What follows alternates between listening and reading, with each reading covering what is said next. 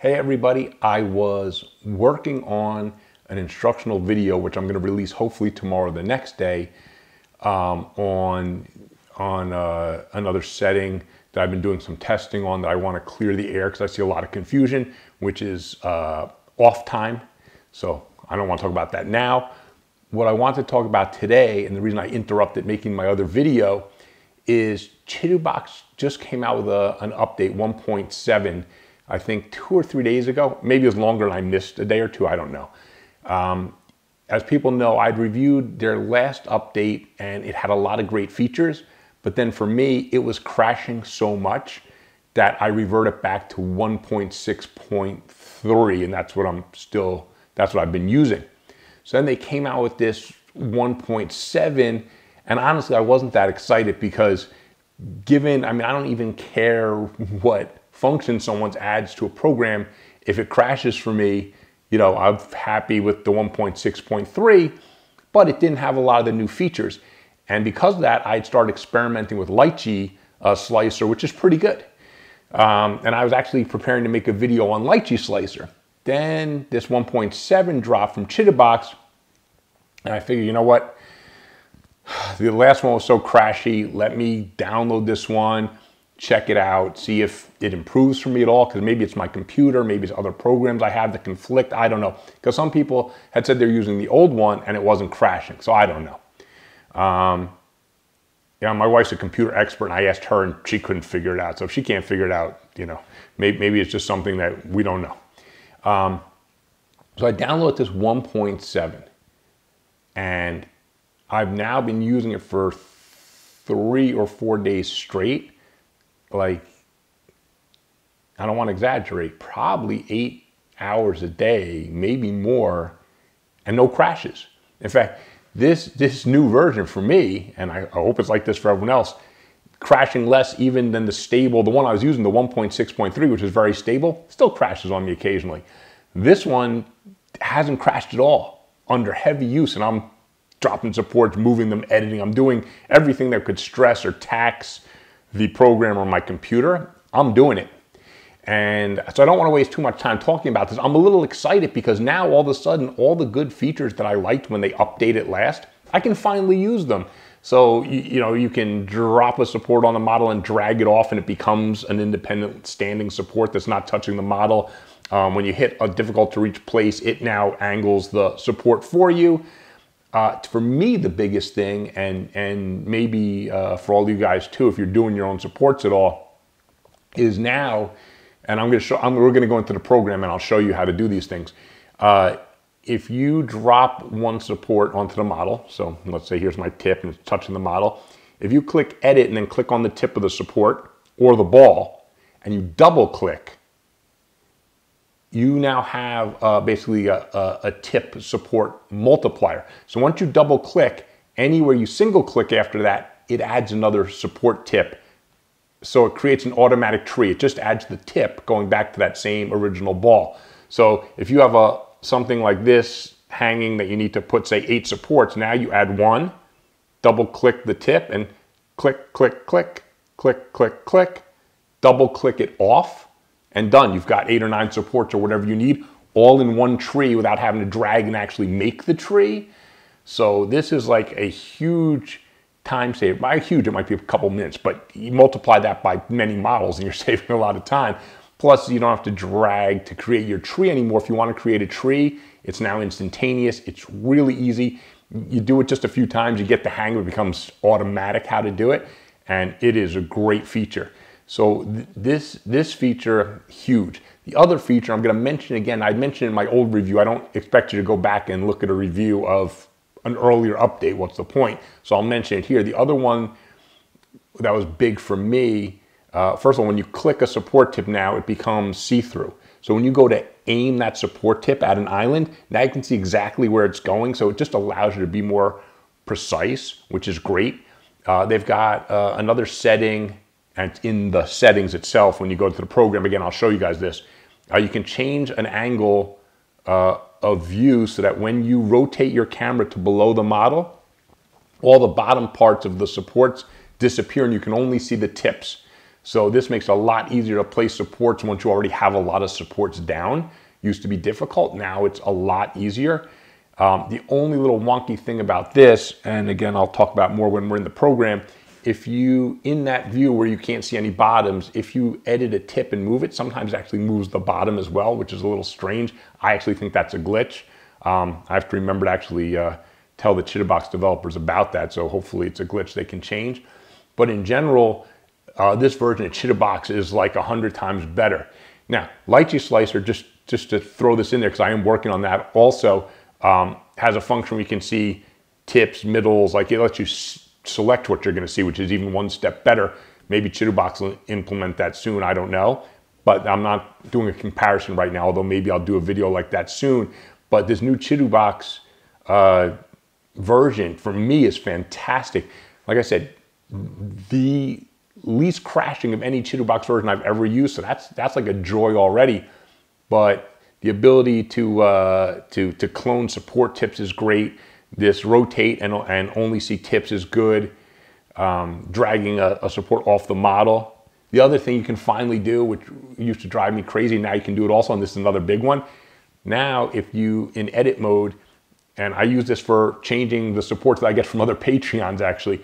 So let's say I see 10 supports on the model or 15 supports on the model that are, you know, let's say they're too small. I see them, they're all 0.2, but I think they should be 0.3 or 0.4. So I click all those, I click one, hold control, click the rest. Now they're all selected. Now I can go and change the size. And again, I'm gonna show you this in Chitubox. Change the size of those all at once. Great, you can even select all the supports on model. Let's say you want to, my advice on how to scale down models, if you're going below, let's say even a pre-support model I did, and you're going below, say 85%, what I recommend is to thicken all the supports. Now you can batch select all the supports on the model, thicken them all by 0.1 millimeter, and boom, you've thickened all the supports a little bit. Now you can save it as an STL, re-import that STL, then scale it down, and your support should hold. So the new Chitubox version has a lot of the stuff that it needed. Again, a lot of these functions were in the last update, but I couldn't use them because the damn thing was crashing all the time. So now that it's not crashing, I'm actually getting to use these new functions. I'm loving it.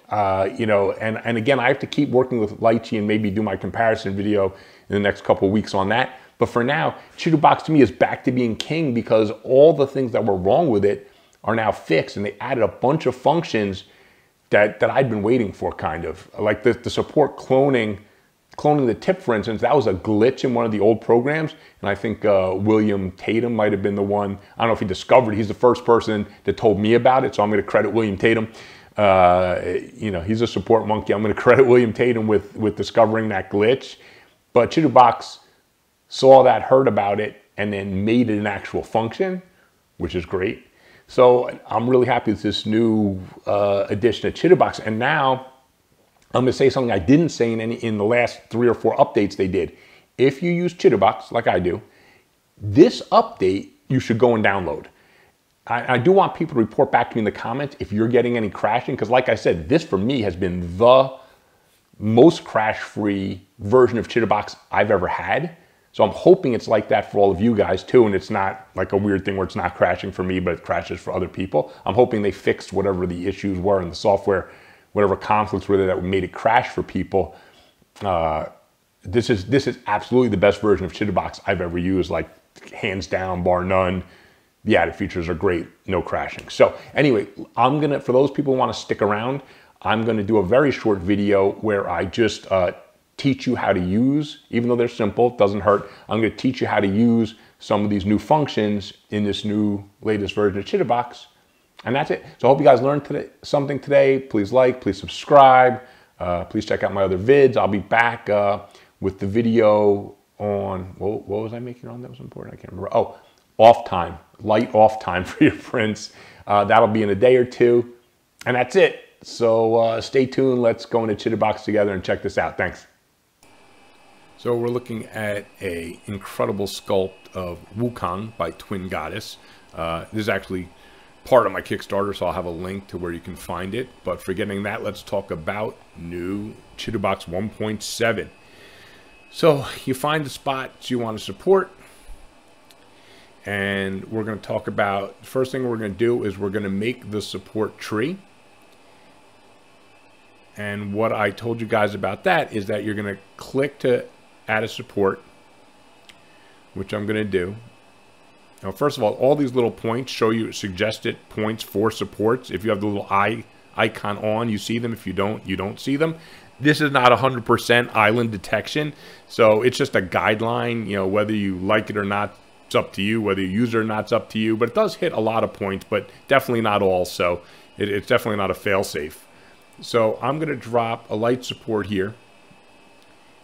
Okay, and you see as I rotate below 10 degrees, which is my setting on the make supports disappear. As I angle the camera down, you see the bottom of the supports disappear, and you can only see the tips, which is handy. So now I'm going to edit this. I'm going to keep it here. I'm going to double click on it, and then single left click, single left click, single left click. That's all you have to do. Then when you want to get this off, as you'll see, it's got a phantom one. I just double left click quickly, and boom, it's gone. So I've created a support tree and dropped 4 supports way faster than I could have dropped 4 supports and then dragged them together.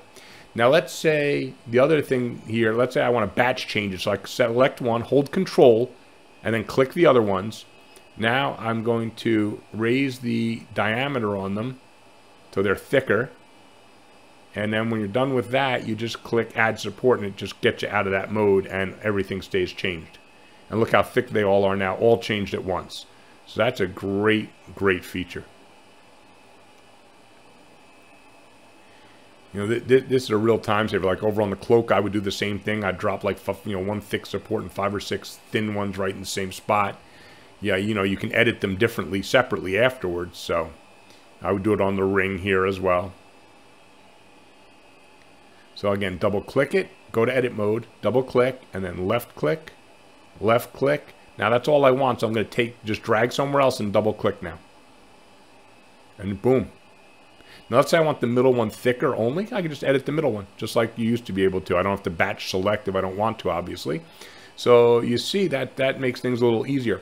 Now I want to show you how when you add a support, if it's close to an edge, instead of used to drop it onto the model, now I told you it'll bend it around for you a little better. So like here, see how it bends to avoid the model? So that's pretty handy. Before I would have had to drop a support and then angle the tip up to that spot. Now I can just drop it off that spot and it works. And same with this one. See how it bends?